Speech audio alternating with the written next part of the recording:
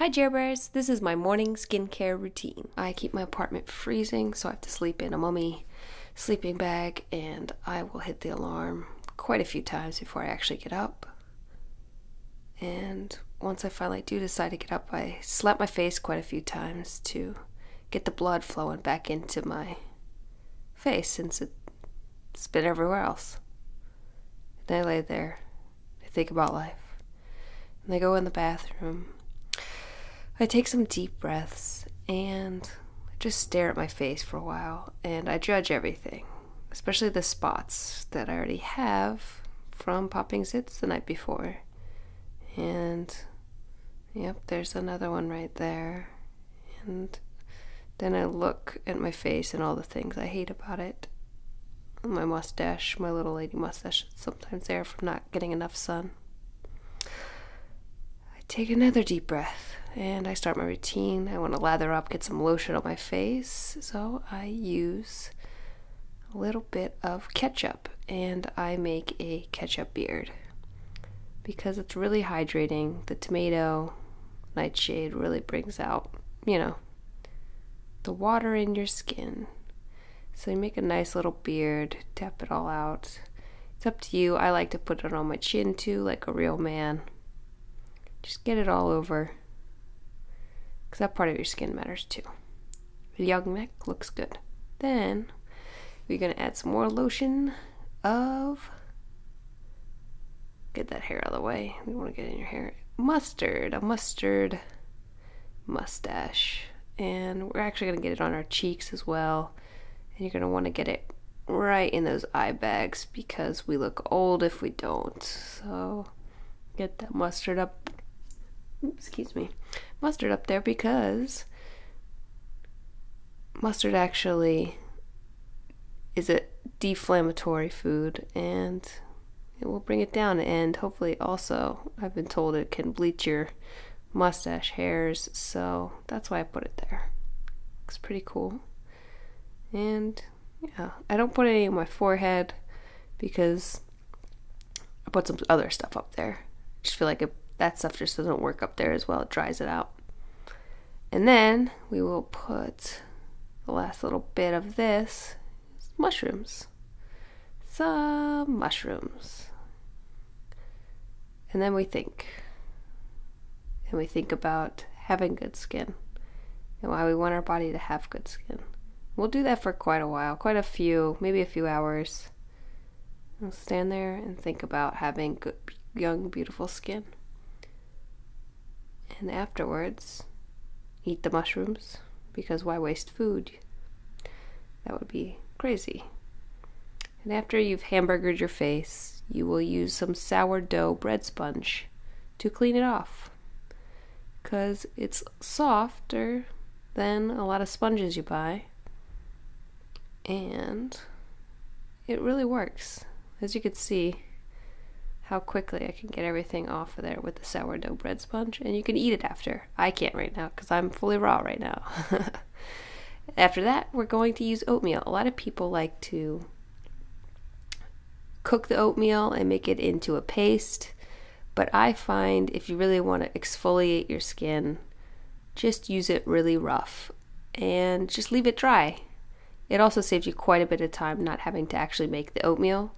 And I'm all about that, all about saving the time. So rub it in as hard as you possibly can. We don't want soft here, okay, people?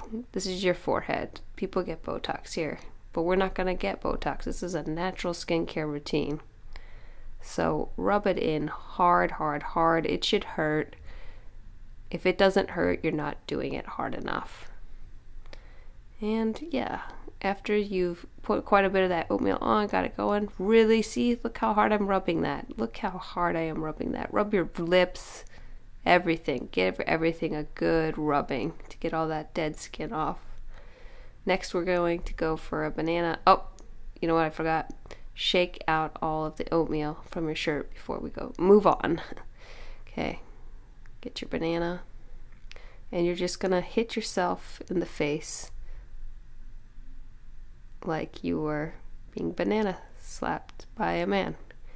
Something sort of like that, but not, nothing If you know what that feels like, you know how to do it. If you don't, you'll figure it out. After that, we smash it in like a tower bridge to both sides of your face, and rub that banana in. It'll really help mix with the oatmeal and create a very thickening, lotionish texture to your face. And you might as well rub some on your teeth too. I hear it's good for your teeth. Banana, it's good for your teeth for whitening. And last, we want to get off that oatmeal and that banana because it's sticky. We've made a paste.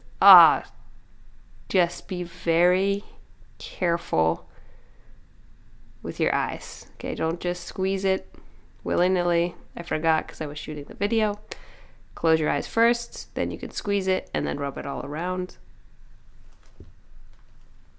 It will in fact really, really, really clean off all that. I mean, we use lemon to clean in your kitchen.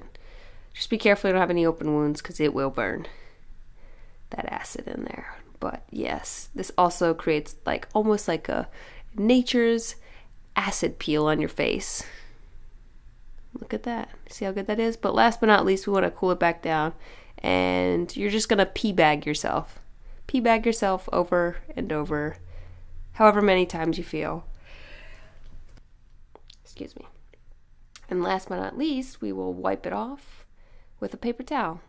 A rough one, like buy the cheap paper towels. Don't buy any nice ones. Buy some rough ones. That way you're also getting the extra exfoliating. You know, exfoliation was always what you want for it to look young. You might as well wipe off your teeth too. That banana should rub it all off. And then mess with your hair, your really greasy hair, because you haven't showered in a week. And there you go. Look at that. I look like a teenager.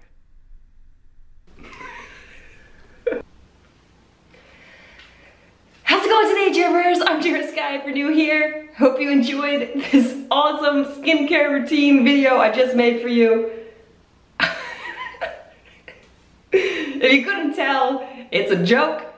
None of that is real. I don't do any of that in the morning except for the alarm stuff. Not necessarily the keeping it freezing cold in the apartment and everything, but I do hit the alarm a shit ton of times.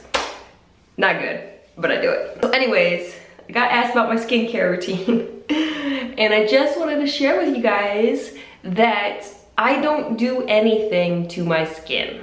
The better I eat, the more fruits and vegetables, the more raw vegan that I eat, the better my skin looks. If I eat more stuff with oil or what tends to be stuff with oil or fried foods or stuff like that, that really makes me break out. Or refined sugars. If I eat a lot of refined sugar, that makes me break out. And I know for a ton of people, dairy is actually what causes their acne. So if you eat dairy and you have a lot of acne, try going off of dairy entirely for a couple weeks and you'll probably see your skin clear up. And if you do, I mean, just go vegan then. So basically what I do is when I do shower, like I don't wash my hair but once a week. Sometimes I don't shower but once a week. Just depends. It depends on how dirty I get. If I'm sitting in the house all the time, I don't necessarily have to shower. I haven't done very much and I'm okay with it. But when I shower, I don't really do anything. I put water on my face. Sometimes if I feel like it's really greasy, maybe I haven't been eating very well. I've been eating a lot of oil. Right now, no, because I've been fully raw. But I will I just have plain unscented 365 bar soap from Whole Foods that sometimes I put on my face to wash it off. I don't always do that. Just depends if I'm like, oh yeah, I feel dirty. And even in the mornings, like I don't really do anything. I don't even wash my face most days. Honestly, sometimes all I'll do to keep myself clean is like after I brush my teeth, I have a little bit of wetness on it, and then I'll just wipe myself off with this towel, this travel towel. It's like microfiber or whatever. It's really soft, and that's it. I don't do anything. I think your skin is a reflection of your insides, of your diet. So if you are putting a lot of stuff that doesn't agree with your body into your body, it shows up here. Or if I'm out in like dirt, or if I sweat too much and I don't wipe my face off or just rinse it off, obviously clogged pores, that's another way too. But really, It's mostly diet, everybody. More stuff, you don't need to put stuff on your skin. You keep yourself hydrated, drink a lot of water, or if you don't like drinking water like me, I do not like drinking water, I eat lots of watermelon or fruits or things that have a high water content, so that way I'm hydrated. It super helps. Coconut water. A lot of your skin feeling dry and everything is your hydration level. That's why cooked foods, salty stuff, oily, like that stuff dries you out. And we are made up of mostly water. So if you're not actively putting water in there all the time, you just keep putting stuff in to dehydrate yourself, caffeine, coffee, tea, too much chocolate. You're dehydrating your body. You gotta replenish that to keep yourself hydrated, alive, beautiful. So that's my only thing. I notice too when I do wear makeup some days, it tends to clog my pores and I will have more issues with stuff, and then I feel like I have to wear makeup again to then hide the stuff, and then that makes it even worse, and it's like kind of a vicious cycle. So less makeup is more, better diet is more, and that's it. That's what I do. I've never really been a big makeup user for most of my life, so that's why also probably my skin looks so good. Thank you so much. I hope this helps, gives you some insight into not always relying so much on products. There's more to your outsides than just focusing on the outside. It usually starts from the inside. Okay, so there you go. I hope you guys liked my minimalist skincare routine and you enjoyed this video. If you did, give it a thumbs up. Don't forget to put some comments in the comment section below. Subscribe before you leave. Check me out on Instagram, Snapchat, and Twitter at Jera Sky. I'm Jera Sky. Sky's the limit. Woo!